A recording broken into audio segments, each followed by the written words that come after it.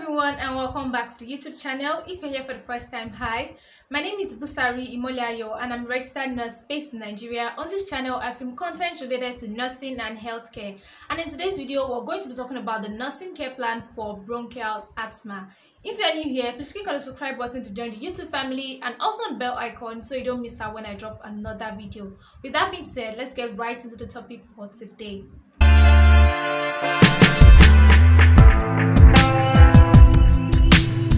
So if you don't have a previous understanding of what bronchial asthma is, or you want to just get the basics, I have a video on that and I'm going to leave it down in the description box below. You can check it out possibly before you watch this or after you're done watching this one so you can flow easily. Alright, so let's get familiar with the diagnosis for today. So today we're going to be working on two diagnoses. The first one is ineffective airway clearance related to bronchospasm evidenced by dyspnea, while the second one is anxiety related to change in health status evidenced by apprehensiveness. So the first diagnosis is just trying to imply that the respiratory tract, in this case talking about the bronchi, is not patent, is not clear, and because there is bronchospasm. Now the word bronchospasm refers to when the walls of the bronchi are more or less should I say rigid. They are thrown into spasm, but in a very simpler way. They are rigid, they are hard, and they create a very little passage for air, and evidenced by dyspnea. Dyspnea is the medical term for difficulty in breathing. Now, talking about the second diagnosis, anxiety related to change in health status evidenced by apprehensiveness. This simply implies that the patient is very anxious because of the whole thing going on, and the person may not want to talk to anybody, may not want to cooperate, or the person is very scared. They begin to display so much emotional disturbance. I hope you guys are getting my point. Now, there are so many other nursing diagnoses that could come in for bronchial asthma, but for today's tutorial, I'm just going to be focusing on these two. There are a whole lot of other nursing diagnoses you can actually work on. Alright, now that we have a proper understanding of what the nursing diagnoses we're working with today are, let's get right into the objective nursing intervention as well as the scientific rationales before moving on to the evaluation. So the objective for the first diagnosis is that patient will achieve and maintain a clear airway within 45 minutes of nursing intervention. Now this is specific and I've measured it, like it is achievable, something that you can achieve within 45 minutes. Of course, breathing is very important because you don't want the person to become unconscious or brain dead as a result of low supply of oxygen. And this objective is also time bound. You can see 45 minutes indicated there. It is a short term nursing goal. So let's go ahead to talk about the nursing interventions. Now, the first thing I want to draw your attention to is that if it is an emergency situation and the attack is severe, the first thing you should think of is removing them from the cause of the attack. Possibly the patient, like in your question, it was indicated that the patient is near a smoky area or a burning bush. Then you know the first thing you have to do is to remove them from that area so as to decrease the whole allergen coming into the airway. Then next thing is to help them use their inhaler.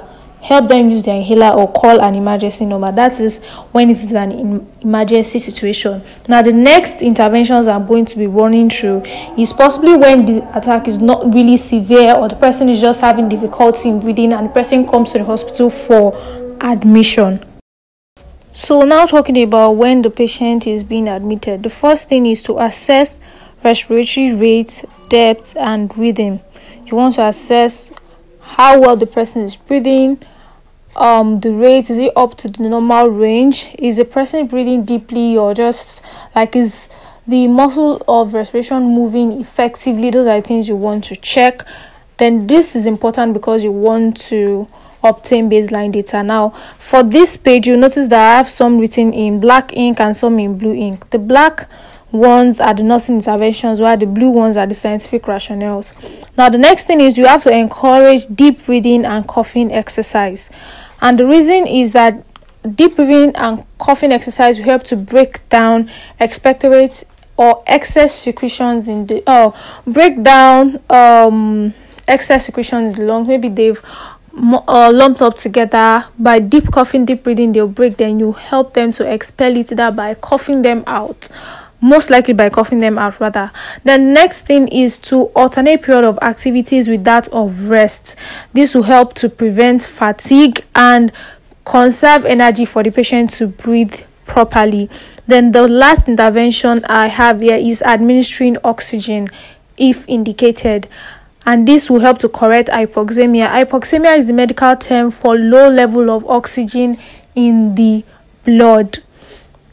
Now, if you notice how I arranged it, the first one is assessment and the last one is more like drug administration. So you have to properly arrange your interventions in terms of exams. Start with assessment, line up other independent nursing action, then you would make the last intervention an interdependent or non-independent role of nursing.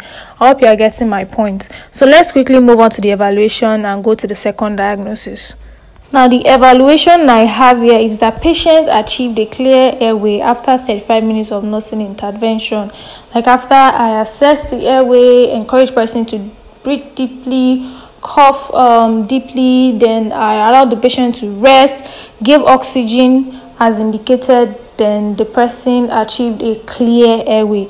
Now, note one thing in this evaluation: the time frame here, which is 35 minutes, is within the 45 minutes I earlier mentioned in the objective. When you're writing evaluation, ensure that you don't exceed the time frame, because if it is an exam, now this is basically for exam situation, if you exceed your time range, then you are obviously saying that everything you wrote was wrong, and definitely they will mark you down. So always take note and make sure that your time range is reasonable and you don't go beyond that in your evaluation.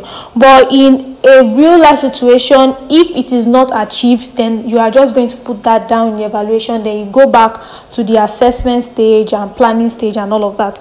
Now let's move to the second nursing diagnosis.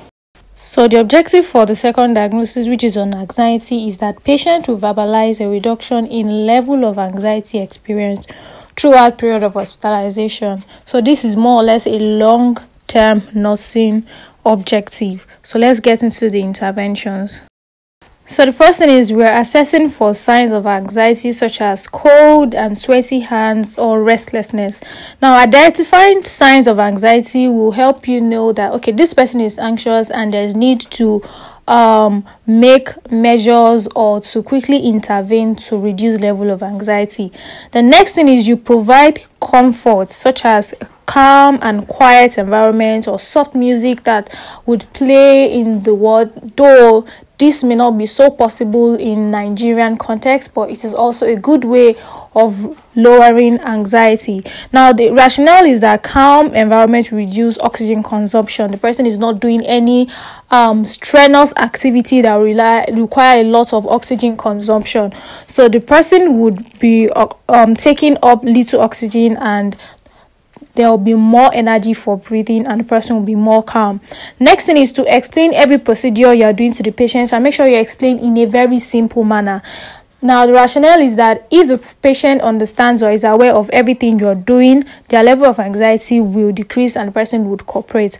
Finally, you can also always give the patient room to ask questions, because the fact that you're explaining the procedures to the patient does not mean the patient may not have questions he or she may want to ask. And whenever they ask questions, you ensure you answer them truthfully and honestly. And the rationale is that when you attend to their concerns, they feel more calm, more relaxed. Okay, I'm in a safe place. The people here actually have my interest at heart and they are willing to care for me. So those are 4 basic nursing interventions you can consider in case for anxiety in this situation. Now, finally, let us move into the evaluation. So my evaluation for this care plan is that patients verbalize decreased level of anxiety all through period of hospitalization and at the point of discharge. Kindly ignore the typo error of that patient. So take note that I took into consideration the time frame I earlier set at the objective. I said patient will verbalize less anxiety throughout the period of hospitalization. I'm here saying the same thing, that the patient expressed decreased level of anxiety and also at the point of discharge. So that means anxiety was reduced, and even when the person was going home, the person still maintained that they are not so anxious. Alright, it's been a wonderful tutorial. I hope you guys understood everything. If you have questions, kindly leave them in the comment section. I'll be more than happy to attend to them, and I'll see you in my next video, guys. Bye.